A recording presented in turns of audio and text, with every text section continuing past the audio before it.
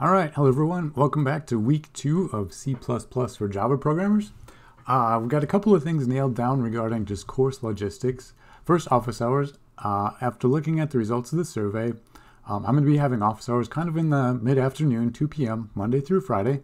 There'll be a couple of Fridays where I'll be gone, but I'll give you guys a heads up when that's going to be coming up. Our TA, Kane Rodriguez, will be having office hours bright and early at 8 a.m. and at 4:30 Monday through Thursday. I know we've listed start times, but there's not an end time to this. What we're going to do is just, we'll show up. I'll be there at 2 p.m. If there's anybody waiting in our office hour ticket queue, let me pull that up for a second and just walk you through this. So put it on the right screen. There we go. Here's our Canvas course for the page. Right here under office hours, if you want to come visit us at office hours and get some help, just click on the ticket queue link right here. Let me open that up. It asks you a few questions, your email address, your name, send us a meeting link, your login ID, what kind of question you have, what question do you have. Question types are just like conceptual, debugging, course logistics. And that's going to help us prioritize who we want to meet with, in what order. But in general, we'll just meet with people in the order they arrive. If there's no one waiting, so our goal is to have office hours like lots of times during the day. And then we'll meet with whoever's there. And if there's no one there, we will hang out for a few minutes, you know. But if no one needs help at 8 a.m. on Thursday, we're just going to cancel office hours. If no one's there at 8 a.m. on Friday, we'll go ahead and cancel them. But as things get busier, we want to have the opportunity for you guys to like realize you need help, and you can go look and see, oh, the next office hours are just in a few hours. So that's kind of the idea. If no one comes, then they're canceled. So we're not going to wait around for a full hour. We're going to just schedule more office hours, more times when we'll check in and see if there's anybody who's basically scheduled one of these appointments with us. All right, next up. Oh, that's office hours. Please sign up for Piazza if you've not already done so. We've got about 90% of the class already in there, so that's excellent. With regard to the survey, most people have taken the survey also. Please note that the auto grader is going to give you a 0, or it won't display the grade at all. I'm not sure if you guys can see it or not. And we've had some people who recently added the class. Some people dropped. New people have come. We're going to give them some time to take the survey, do the first project, and we'll grade all of the survey when we do homework 1, and just do it all at once. Speaking of homework 1, that is due tomorrow night. Today is Wednesday. That's Thursday evening. Let's see, September 10th. Please make sure you go ahead and get that turned in on time. This homework, I really hope was very easy for you guys. Or for those people who it's not easy, it is probably the most difficult homework. If you can't get the compiler to work, that can be one of the most frustrating things we'll deal with all semester. Homework 1B, part B of this, will be released tomorrow by the end of day. It's going to be due the following Thursday, September 17th. This is just, do I really belong in this class? It's going to be taking advantage of some basic programming skills you've learned from another class, the ability to write a loop, to go through a string. I'm going to be talking about strings and input and output, C-in and C-out, how to get user input from the user and write to the console in today's lecture. But if this is a challenge for you guys, then maybe this isn't the right class for you, because it's going to get much more difficult from here. So that's kind of what I was looking for with my second part of homework 1, is just a way for you guys to judge the difficulty. Am I going to be in way over my head if I don't have enough experience? All right, and then with regard to Piazza, as you guys run into trouble, if you're having trouble getting the compiler to work, or you come up with some sort of cryptic, weird error message, go ahead and post a screenshot of that message on Piazza, and we can walk you through what it means. There are some weird ones out there that pop up quite frequently.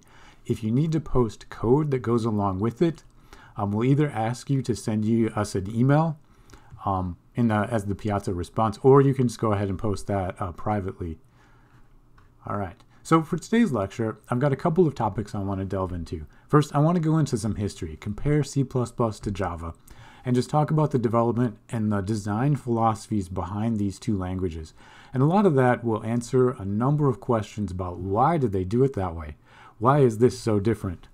And they almost all boil down to performance and how easy it is to make mistakes. And then I want to talk about strings and input-output with stream operators. So that's the plan for today. It's a little bit weird order to do these topics in. I'm moving some things that I would like to do like conceptually first, because we need them for this homework assignment. So maybe it's not such a weird order. All right, so I want to just jump in and talk a little bit about the history and just compare C++ to Java. So for a long time, and maybe I like to think of it as not so long ago, but I'm old, C++ was the language of choice for computer science courses. It's an object-oriented programming that lets us use classes to create objects. It's seen widespread industry adoption. There's a lot of software out there, a lot of software companies that are hiring C++ programmers. It's the only thing I've ever used as a software engineer. The entire code base for our software was written in C++. And even before that, as a graduate student, all of my work in physics-based simulation was done with C++. And the number one reason for that language choice was performance. There's some aspect of our code that we wanted to go incredibly fast, and therefore C++ was the number one choice. It's a very efficient programming language. On the other hand, it is also one of the most complex programming languages out there. There's a lot of little syntax and technical details that we need to get exactly right, or we're going to run into trouble. All right, now a little bit about Java. Just my personal background with Java. It's been almost 9 years since I learned Java. And the stuff that I've learned may be a little bit out of date, or I may be remembering it incorrectly. The textbook that I'm using is my sort of guide for basically I'm taking the table of contents, but it's got some good stuff in there. But that was written in 2004, so it's now 16 years out of date. And Java has seen some major updates. And I'm going to get some things wrong during this semester. When I say something that's incorrect or that they've upgraded, please let me know in the comments and I will make a correction. I'm going to do my best for you guys though. All right. So Java is actually very similar to a lot of C++'s structure. We've got very similar basic expressions like conditionals, loops. Those are almost identical. It's also an object-oriented programming language, but in general, the syntax is much easier. And for every construct that we see in Java, C++ almost certainly has a corresponding construct that does almost the same thing. So it's possible to translate from Java to C++ pretty easily. That said, C++ tends to have more options, and not all of them directly translate into Java. So Java is like taking a subset of the really useful stuff from C++ and incorporated it, but it didn't get everything. Java is seen really widespread use in introductory computer science courses. It's a great language to learn, and it does really help you a lot with debugging and preventing you from making horrendous mistakes, whereas C++ doesn't stop you. And with that in mind, I just want to take a little bit of the history. So to do that, we're going to delve back and start with the C programming language. It was developed in 1972 at Bell Labs by Dennis Ritchie. He was working on developing the Unix operating system. Previously, operating systems were all written in assembly just because the compilers that they had back then did not generate efficient enough code. So he was working on the C programming language as a way to create operating systems using this programming language. With that in mind, he needed the compiler to generate efficient code. And so he wanted the programmers to have access to as many low-level details as possible so they could write the best quality C code to be turned into efficient, assembly code.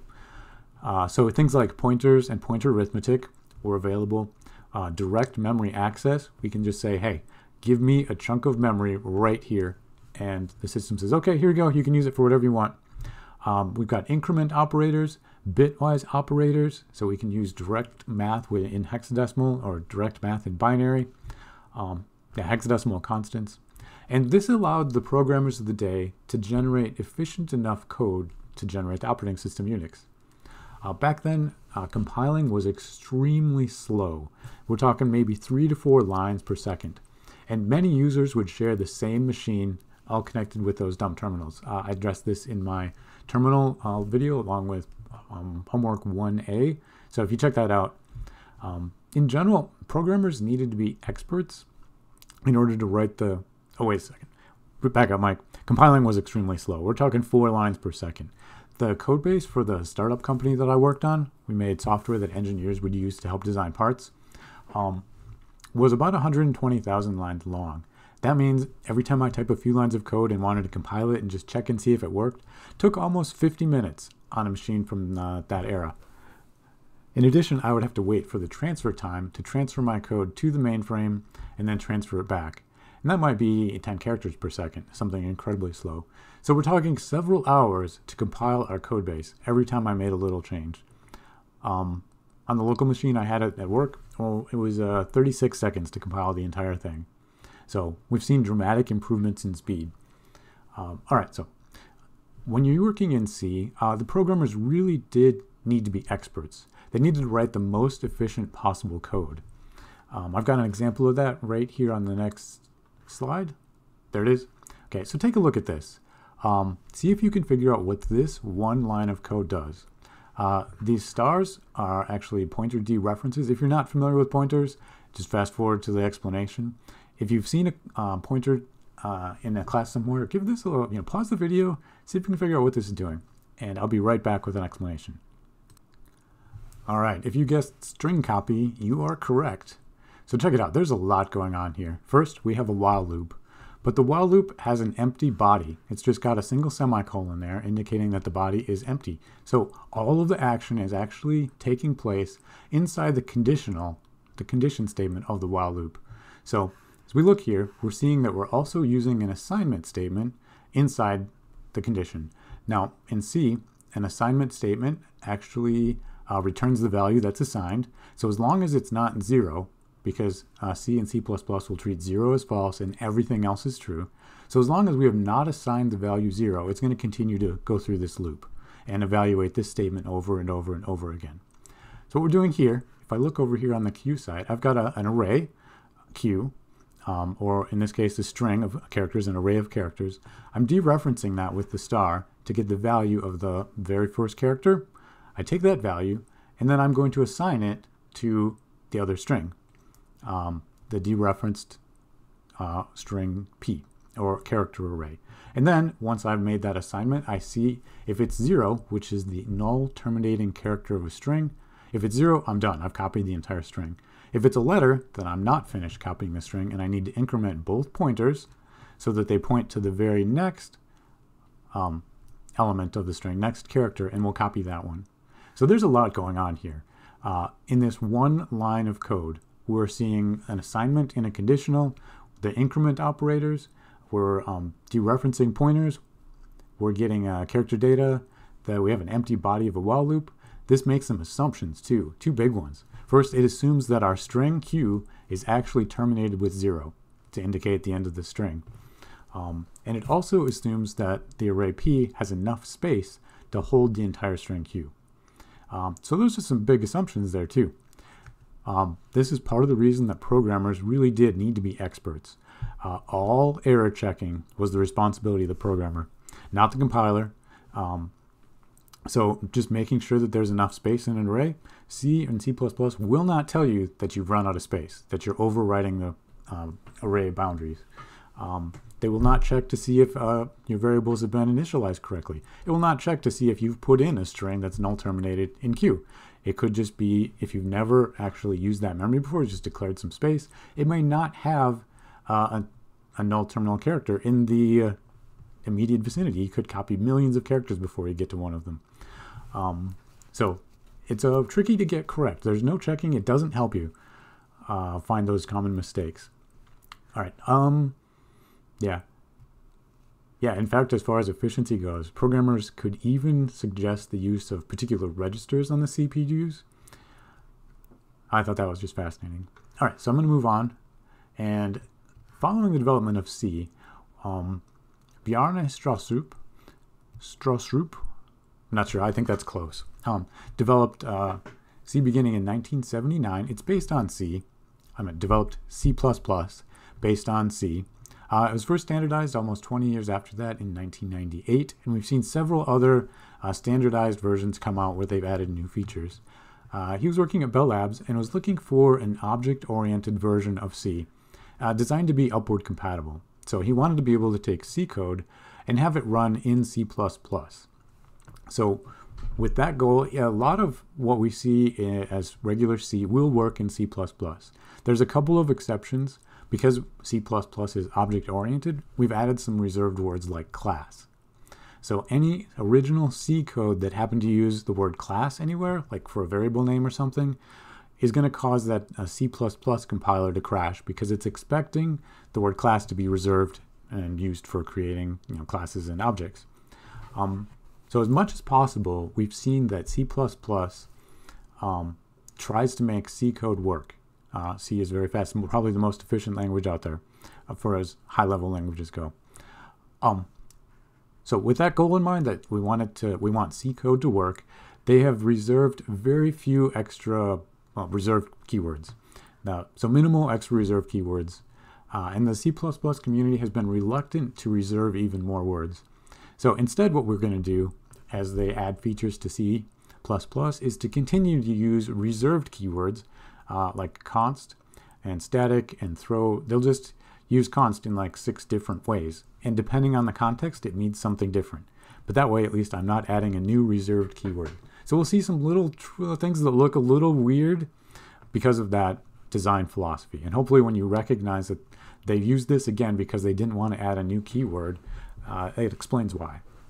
All right. The second goal was to write a programming language that goes as fast as C and can do exactly the same thing. Goes as fast as C programs do when doing the exact same thing. Basically, why would you want to learn a language that's slower than C? You wouldn't. So we need our language to go as fast as C can. So with that in mind, we adopted some of the same things that C does to make it go fast. There's no runtime bounds checking on arrays. There's no garbage collection. That's where if I've reserved some memory with a new, it doesn't take it back, doesn't delete it. So new would be in Java. If we've used malloc to reserve some memory in C++, we have to be the ones to free it. So no garbage collection. There's no dynamic dispatch.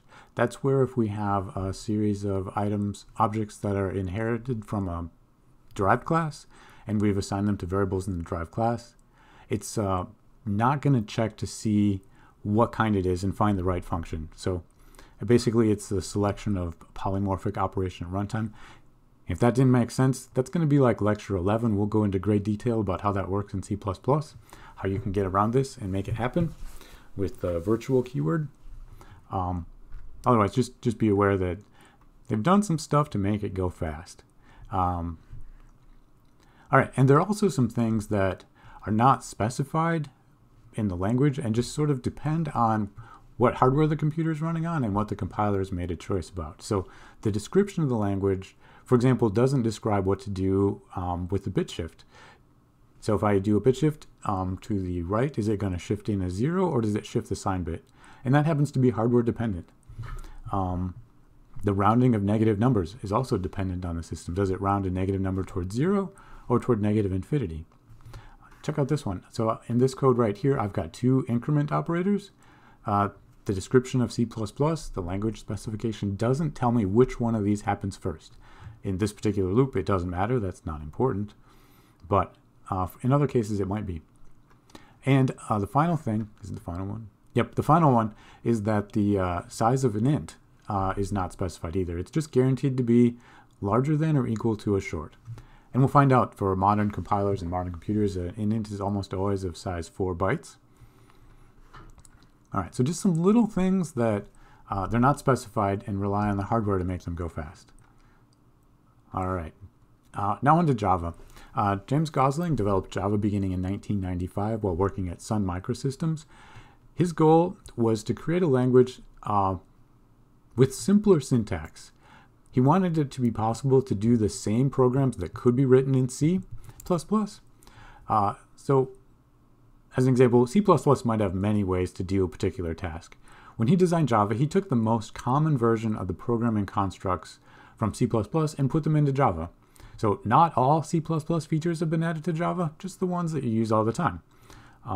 He also made it more difficult to write incorrect code. The compiler is going to go ahead and detect lots of different kinds of errors at compile time, like if a variable has not been declared or initialized, or if you're accessing something out of bounds of an array. And the virtual machine will throw exceptions when bad things happen at runtime. So we've got compile time detection of errors and the ability to fix things at runtime. I got to admit that when I did write Java code, I abused that horribly, and I did not have the greatest of style, but I really enjoyed having that power available to me. All right, so now just some high-level differences. My list here is not in the same order, but I found this awesome slide that has like all of them in one spot, and I stole it from Dataflare. So thank you, Dataflare. But anyway, in no particular order, the high-level difference is the big one. C++ is designed for correct code to run as fast as possible. It's an extension of C that adds objects. Java is designed to allow to not allow incorrect programs to run, and speed is a secondary goal. Just they wanted to make it easier to write correct programs. I think those are the two major differences if I'm just like trying to describe why I would choose one over the other. All right, see, platform dependence. C++ depends exactly on where we run it. Java, not so much. Part of that is the compiled versus interpreted point here. C++ is going to generate native machine code. This is going to let it run as fast as possible on the machine that it's compiled for. And downside is it will generally not be transferable to any other platform. In fact, when Java was released, the compiled code generated by C++ was 50 times faster. Today, Java speed has significantly improved, and reasonable code runs exactly the same speed as reasonable C++ code. Highly optimized C++ code will still blow Java out of the water, and a lot of that is because there are no runtime checks for correctness. Java, on the other hand, the compiler will actually compile it to Java bytecode, which runs on the virtual machine.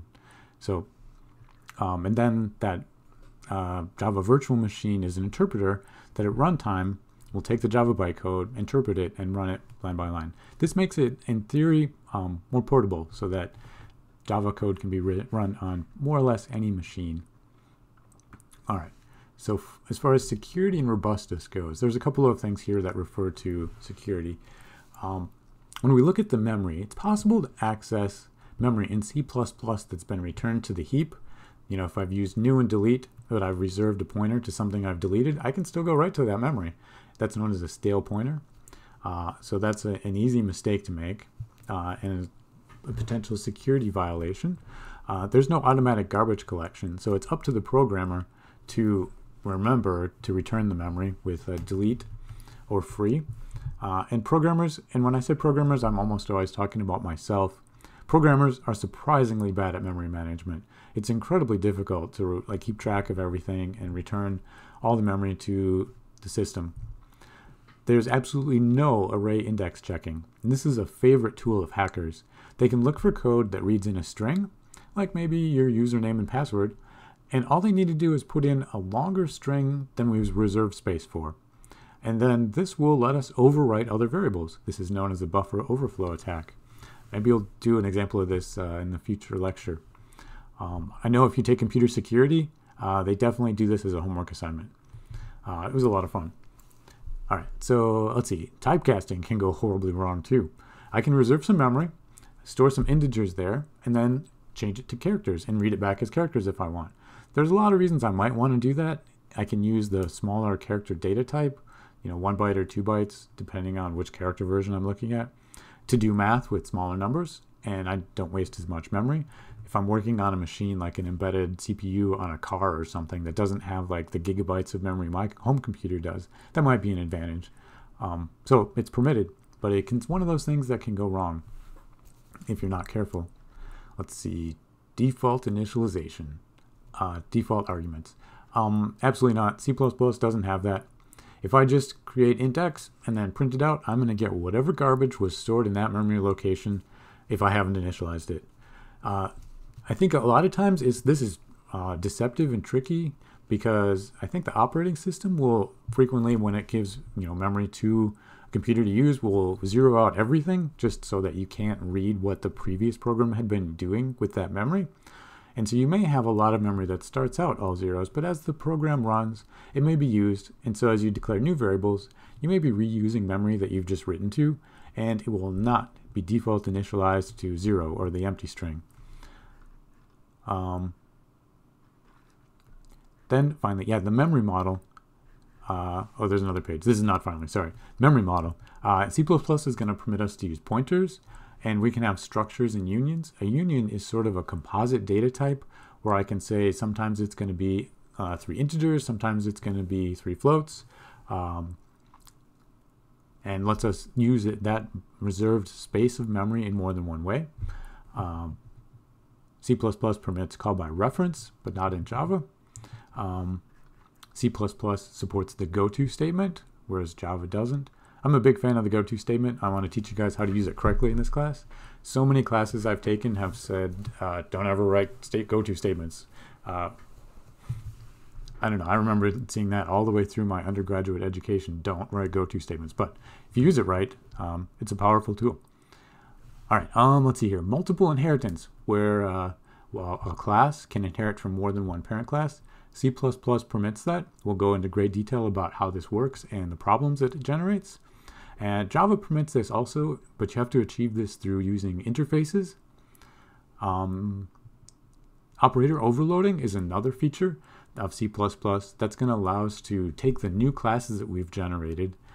It is object-oriented, and then use the operators, just simple operators like plus. I can take 1 plus 2. That's going to be addition if I'm using integers. And I can rewrite what the plus will do for new types that I write, so that as I write code, I can use these new operators to act on them. That's going to be a full lecture in the second half of the course. Finally, the preprocessor allows for conditional compilation. We saw an example of the preprocessor when we included, using the # include, when we included IOStream. I want to delve into a little bit into variable names, because when we get user input, I want to be able to store it somewhere. So this is the briefest drive-through version of variable names, and then we'll jump into the new content. So first, variable names in C++ can be composed of letters, digits, and underscores, and that's it, nothing else.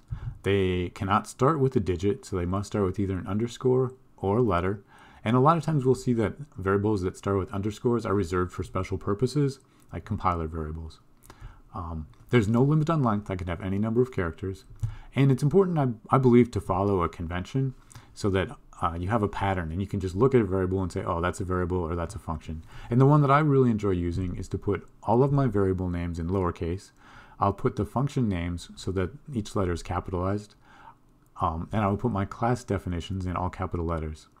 I also really enjoy using the underscores between the words and names as opposed to camel case. When I write Java code, I do use camel case because I'm not even sure why. It just feels natural when I'm writing code for Java. And underscores when I'm writing C++. Maybe that's just me. But for my course, it's totally fine if you guys want to use camel case, if you're familiar with that. Just be consistent so that it's a pattern that you recognize and will make you more efficient at writing code. Someday when you have a real job, your boss will insist on one or the other. And 50-50, maybe you'll get lucky and it'll be one you're good with, or you might have to switch. Choosing variable names that are meaningful is very important. And that's one of the things as we go through and look at the style of your code, we're going to offer suggestions on if you choose poorly. So your goal as a student is to communicate to me that you understand what's going on. And you can do that by choosing appropriate variable names. So for example, if I'm computing the area of a rectangle, I need to take the length times the width. So L times W, length times width, X times Y. I could even use H for height. All of those would make great variable names. And A for area, but could use the word area. Could use size. All of those are great variable names. The worst I've ever seen, and I'm not going to tell you the name of the student, chose TT for the length, TTT for the width, and when you multiply TT times TTT, you get TTTTT. That made it incredibly hard to follow. I had no idea what he was doing. I stared at that for the longest time and then finally figured out what was going on. So please, please, please don't do that to me. I know there's one smartass out there who's going to come back and say, check this out. I know I've already passed. I can't possibly take off that many points. Please don't do that to me. Well, Kane's going to be grading for me. You're doing it to him. He's a great guy. Don't do it to him either. All right, I'm going to pause for a sec. I got office hours, and I'll be back to record the rest of this in a moment. All right, guys, I'm back. It took a little longer than I thought. A little further behind than I want to be right now. This part's being re-recorded after my microphone difficulties, so sorry about that. A little delay. All right, so next up I want to talk about streams. Streams are how we're going to connect to input and output devices, whether it's the keyboard or the monitor or a network, files, the monitor, this is how we're going to be connecting. So basically you can think of a stream as a physical source destination of data. I used the word characters here when I was writing this slide, but it's data. Bytes of whatever could be translated into characters. That's what we'll be doing for the first homework assignment and the examples today. Now, some characteristics of streams are there's no defined length. It's just going to be a source where characters are just going to come in. They'll be in a buffer. I can read them out of the buffer into my C++ code. Think about streaming video as an example. When you open up Netflix, your computer starts receiving data from the internet, and it's going to play a video, and that keeps getting more and more and more data. It plays the video. When it's done with it, it discards it. But you can think of it as like just an endless stream. You can watch Netflix for days. It's just going to keep on coming. There's a little buffer there. It's going to store some data. You can extract it if it's a keyboard buffer, whatever, file buffer. And to do that, to take advantage of C++'s streaming toolboxes, I like the word toolbox here. I don't think anyone else uses that, but I like it. We're going to include 3 different header files. The first one is IOStream. This is going to be the basic header file. This is where cin and cout are stored. So if we want to use those functions, we'll need to include them. fstream includes a bunch of options for files. We'll get into those coming up very soon, but a future lecture. And then for all of the IO manipulators, input-output manipulators, if I want to format my output a certain way, all of those formatting things are going to be found in IO manip. Just as we walk through these, first, to get input from the keyboard, the stream that we're going to be using is called cin. It's connected to the keyboard. And just an example usage there, if I declare a variable, an integer in this case, x, and then I use cin, this is the stream extraction operator, that double angle bracket to the right. That's going to grab data from my toolbox here. So I type something in the keyboard, I push enter, it goes into the cin. That's like an object that's going to store that. It's like a buffer. I'm going to extract the data from that, and if it's an integer x, so C++ knows all the types of everything. It's a strongly typed language. So if I'm importing something into an integer, it's going to grab one integer from the keyboard and stick it into x. We may chain these. I'll do an example of this when I do my demonstrations. And basically all that means is I can have cin double angle bracket x, double angle bracket y, double angle bracket z, and I can read in 3 things all with one command. This will return the value of whatever is input, and it will return false if we see the end of line character. So if you're using testing this on a Mac or your home computer, that's either going to be Control Z or Control D. It's Control D for Mac and Linux. It's Control Z followed by Enter. Control Z followed by Enter on Windows. All right, the 3 output streams that we have, to be honest, all 3 of these go to the screen or console. cout is the standard one we'll be using. That's the one I'm going to use all the time. There are 2 others, the arrow and the log. They go to the screen also, unless you redirect them, which is pretty common for larger software projects. We probably won't even be using those during this course, but I want you guys to be aware that there's options. All right, so cout is going to be used with the stream insertion operator. We're going to be taking data from a variable, using that double left angle bracket, and putting it into cout. And from there, the operating system knows, and all the machinery inside the cout toolbox knows to stick it on the screen.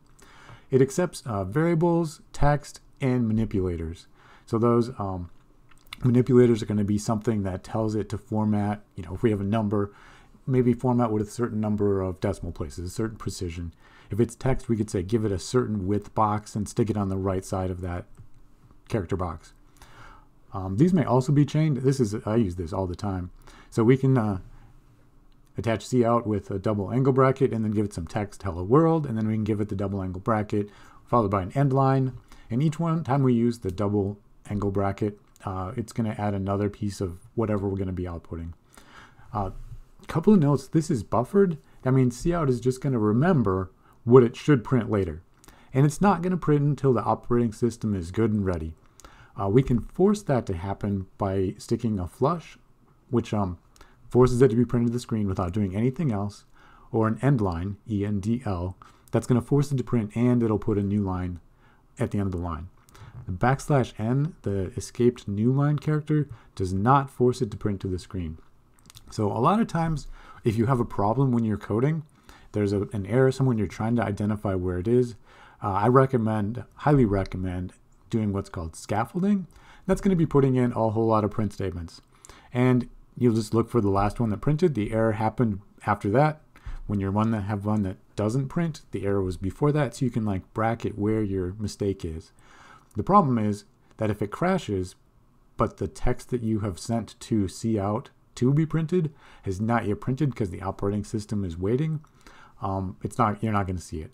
So definitely put an end line at the end of every scaffolding statement, or a flush if you do want it to be all on one line. All right, guys, I just hopped over onto a CSL machine, and I've got a bit of code here.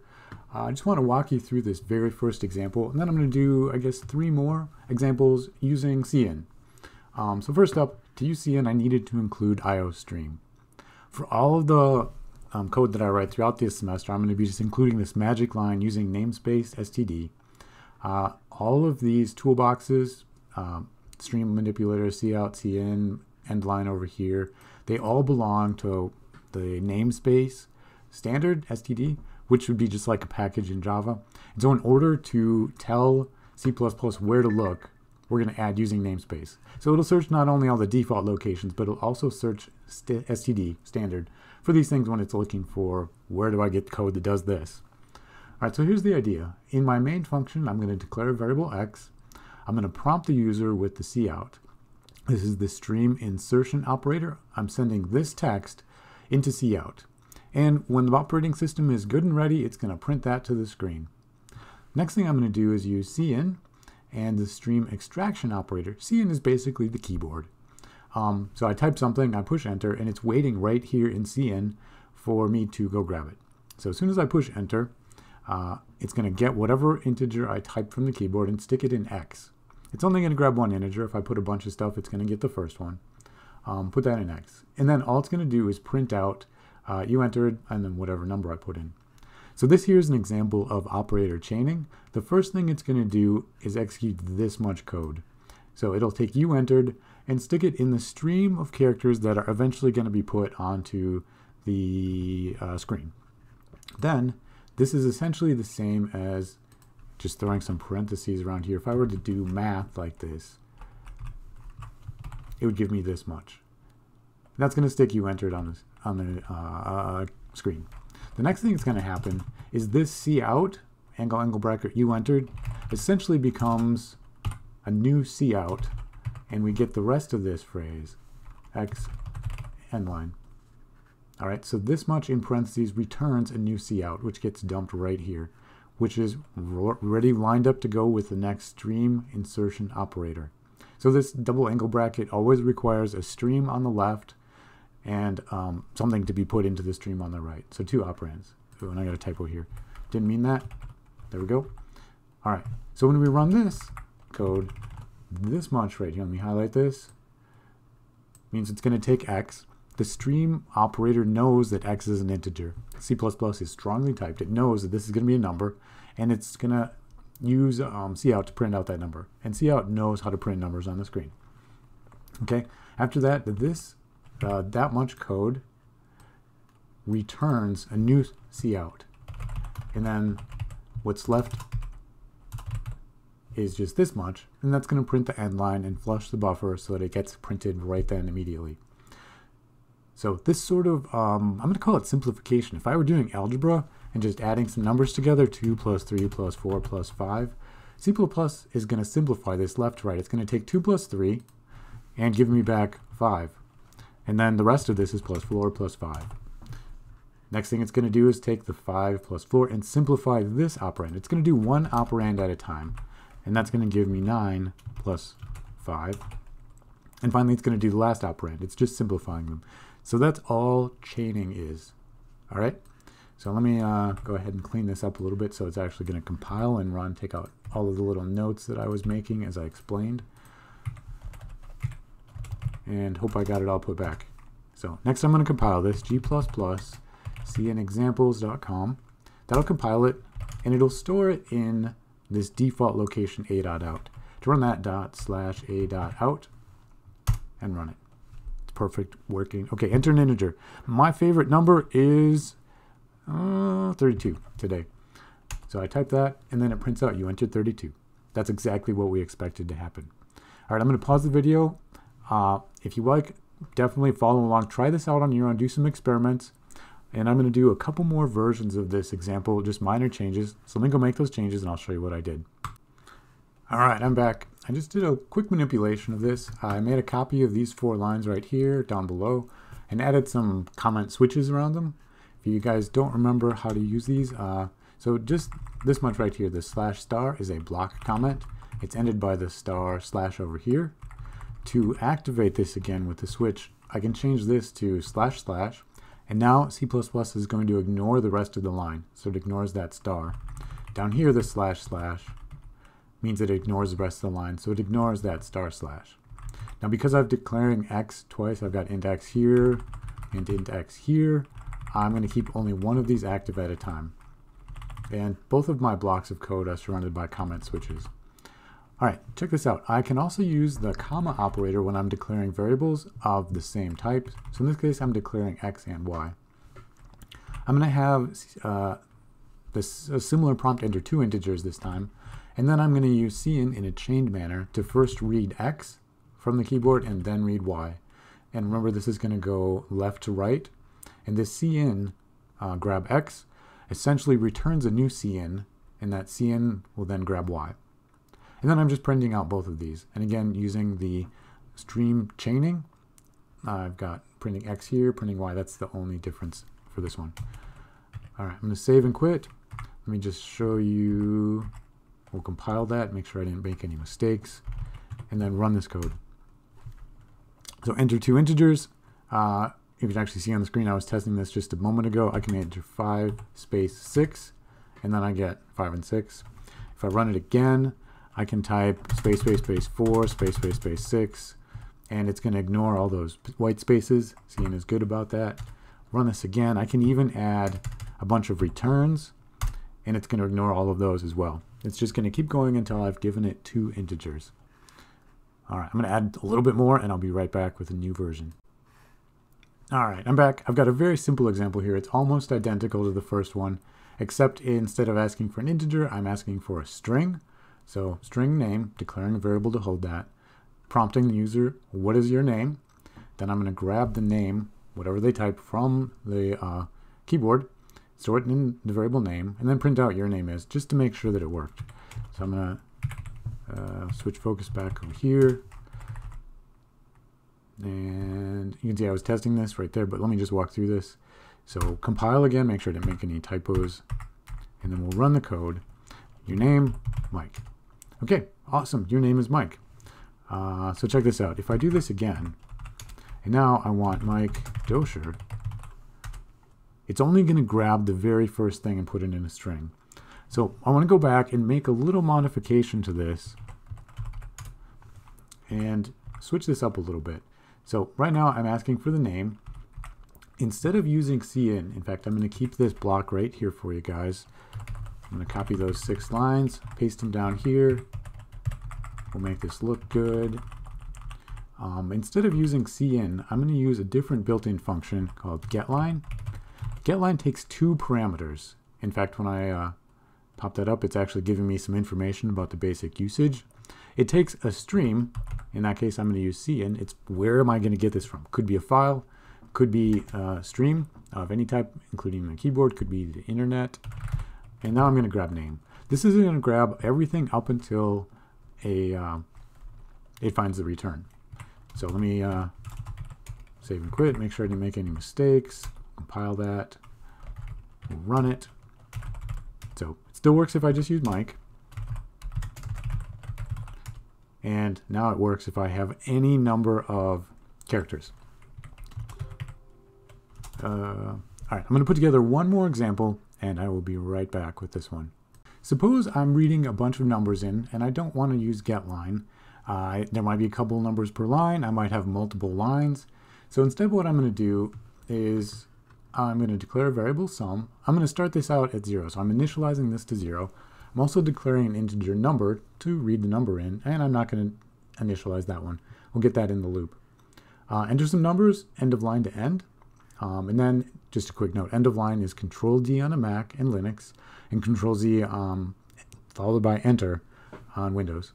And then I've got a loop here.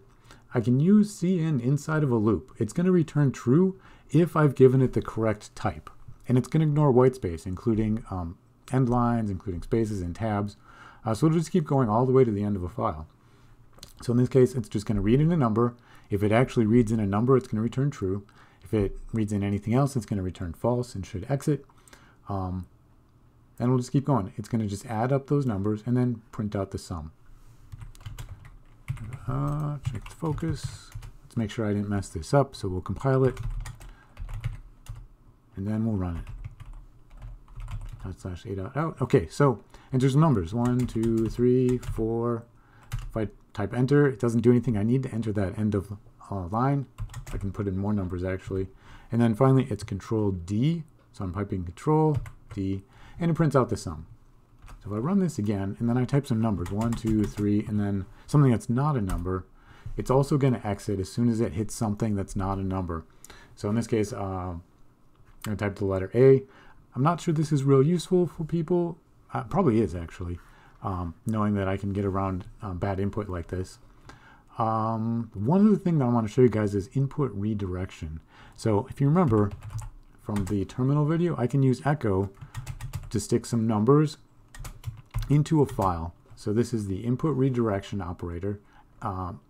Echo is just going to type this output redirection, I believe. Sorry, output redirection, because the output of echo is just those numbers 1, 2, 3. I'm going to put this in numbers.txt. Then I can run my same code, the executable a.out, and I can use input redirection to give it numbers.txt. Okay, it's going to print this out. It doesn't actually print out numbers. Essentially, this is replacing the keyboard with this file. So cin is actually getting the numbers from a file when I do it like this, and still printing the sum is 6. But it doesn't actually print out the numbers as they go through. Okay, next up, I can also add addition. Here, let me just do this. Cat numbers.txt. We can see them. I'll load this up in Vim. There's my numbers. I can add more numbers to this by echoing 4, 5, 6. If I just do it like this, like that, it's going to say I can't overwrite an existing file. I need to delete it. But what I can do if I want to just append is add the double angle brackets. This is output redirection with append. And now I can just print this out and see that I've got 2 rows of numbers with an end line in there. Okay, that's automatically added by the echo function. And then I can do import redirection numbers.txt, and it's going to take all of those numbers, 1, 2, 3, 4, 5, 6, add those up, and the sum of those numbers is 21. So it doesn't matter that there's a new line in there. It waits until it gets to end of file. Holy cow, did I say end of line the whole time? End of file, end of file, end of file. Sorry, but guys, I'll go get that changed in the code, and when I upload it to Canvas and you guys look at what I'm doing, you can laugh at my mistake. End of file is what I meant. Oh, wow. All right, next example. I want to talk about using strings a little bit. All right, final thing for today. I just want to go over a couple of quick examples using strings, things that you'll need for the next homework assignment. So up at the top, I've still got IOStream because I want to be printing things out with cout. IOManip because I may want to change the appearance of things. Not sure I'll get to that for this. I feel like this is going kind of long. And string, so I can use all the string functions. First up, in main, I'm just declaring a string. I'm going to name it first and stick some letters in there, Inigo. And then I'm going to create another string last, 6 more letters in there, Montoya. And then I'm going to use string concatenation and add the first and last name together. And then just print this out. Hello, my name is, and then the name. So let's just go make sure I didn't make any mistakes before I start manipulating this. So G++, string example, that's going to store it in /a.out. So let's just run that and see what it says. Hello, my name is Inigo Montoya. Oh, it looks like I could use a space there. You guys can fill in the rest of that line. It's great fun. Let me go back here. We'll manipulate this. So I've got first plus last. I'm going to go ahead and just use string concatenation one more time and add in that blank space. Let's try this. Run it again. There we go. That looks good to me. Okay, back up here. Now I want to just go over some of the string functions. So first up is length. So I can declare an integer and say that's equal, let's call it length equals, and then we'll just go with the full name.length. By just taking a variable that's a string and using the .length function on it, that should return how many characters are in the string. Let's go ahead and try that out. Let's hold on, let's print that out first. My name has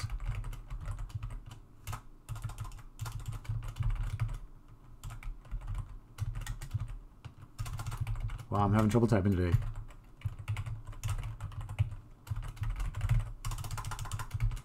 Really a lot of trouble. Okay. Yeah, I took my pre-workout this morning. It's loaded with caffeine, and then I never got a chance to my workout. And I'm feeling a little bit jittery. Okay, hello, my name is Inigo Montoya. My name has 13 characters. Let's go ahead and take a look at this. 1, 2, 3, 4, 5, 6, 7, 8, 9, 10, 11, 12, 13. Okay, that's perfect. It's telling me exactly how many characters it has. Please remember that all strings in C++ are terminated by that \0 null terminating character. We'll go more into that much later when we talk about primitive arrays of characters and how they're used as strings. But for now, all you need to know is that the length function actually returns the exact number of characters in the name. And you can, of course, test this on your own if you're ever uncertain. I'm going to go back and just change this a little bit. Instead of the length function, there's an alternative version that's used with arrays and vectors. That's the size function. So compile, we run that. They work exactly the same way for strings. Strings just happen to have both of them available. To be honest, I feel like length makes a little more sense for strings. So we'll get rid of that. All right, the next thing I want to do is talk about, you know, I should probably leave that here. Hold on. We'll just comment it out. That way when you guys are looking at this at home, size. There we go. That looks good. You will have like a little reminder that they both work. All right, next up, how to change individual characters. For a string, I can use the, let's go with first character 0. I'm going to make that equal to, and in a character I need to use the single quotes. We'll just make that an E. And then we'll print out the first name. Yep. Grab that line, paste it, and instead of name here, I want to print just the first name because that's the only one I changed. First, there we go. Let's see if that actually does what I think it should. It's been a little while since I've done this. Yep. Okay, so right here is where I'm looking. It did change the very first character from an I to an E. Okay? Let's take another look at that code. So remember that strings and arrays in C++ are 0 based. So the very first character is going to be 0. If I want to change one more, grab 2 lines with 2 YY, P to paste them. What do you guys think? How about I and I? We'll do character 4. We'll change that to T. We'll run that again. Yep, so 0, 1, 2, 3, 4. Perfect. It's looking like it's working exactly like I want. All right, next up. Wrong one. There we go, Vim. So in this case, I'm going to do the append. Whoops. Open up help. All right, quit the help. And just say, let's go with, we'll just keep with the first dot append. I can give append another string to be appended. So this should work. And then we can print this out. And I chose first because I want to just be able to copy and paste that line. We'll run this again, compile, and run. So in this case, append just takes another string and adds it to the end of this string. This actually is implemented very differently from Java. It's very efficient in C++, whereas Java reserves a whole new memory block for the complete string and copies the whole thing every single time. Correct me if that's been updated since I last learned Java. Okay, so that was append. Append requires a string. So I'm using the double quotes here for a string. I'm giving it a bunch of text. And in fact, we can use variables here as well. Just get another copy of this. And instead, we'll just use, here, first is a string I've already got available. Compile that, run it. And now I've really butchered this guy's name. I need Montoya. And then I've already got first stashed right here. I'm adding another copy with append using the variable name. So looks like that's working. All right. Next up, if I want to just add individual characters to the back of a string, you know what? I'm going to do this real quick. I'm going to grab this code, paste it here, just so that the name is not butchered. We'll just start with that. Next thing I'm going to do is I'm going to add some characters to it. So first, dot push back. This is going to add an individual character. So I need an individual character, so I'm going to use single quotes on this one. We'll add the space. Then we'll add the M.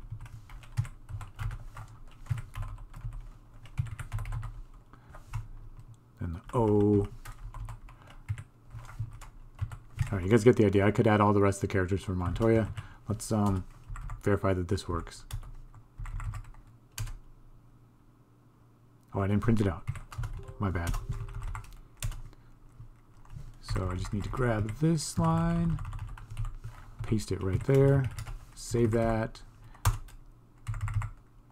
and run it. So that it's added the, print the first name, and it's added the MO to that. Let me pull up Vim real quick. I personally believe I typed that way too fast if you were trying to follow along. So I just wanted to have the code here on the screen. You guys will be able to download this code and watch what's going on. Follow along, all the code will be here, available on Canvas. So you'll have seen all of this already if you downloaded that. And if you're trying to follow along as I'm doing the lecture, here we go. This is what it looked like. I'm using the pushback command to add single characters. I'm going to go ahead and throw some comments in here to kind of explain what I'm doing. Oh wait, there's one more. There's one more. Hold on. Let me go ahead and grab these first three lines right here. I'm going to use Control V to go to block mode. I'm going to copy these lines right here with Y. And that'll give me a fresh Inigo Montoya. I need some tabs in there. There we go. Now I've got the full name there, Inigo Montoya. So the next thing I want to do is take that name and use insert. Insert requires two things. It requires where I want to start inserting from and the string I'm going to be inserting. So if I want to stick it in the, like right after Inigo, that's position 0, 1, 2, 3, 4, 5 will be right in front of the space. Position 6, I believe, will be right after the space. Then I can add my own string, and we'll print this out again. Let's see, right up here, I've got the line that's printing name. I'm going to copy that with YY, paste that with P, get rid of the blank line with DD, Control right quit, and we'll run this and just see. And we'll compile first, G++, then we'll run it. And now that last name, I should have inserted Mike right in the middle of his name. Inigo Mike Montoya, which I don't think sounds very Spanish, but who knows? Maybe that is his real middle name. All right, so let's insert. I'm going to go back real quick. Vim, Control R, Vim, tab, good. and add some comments about what each of these lines are doing. I'll be right back. I can show you after I'm finished.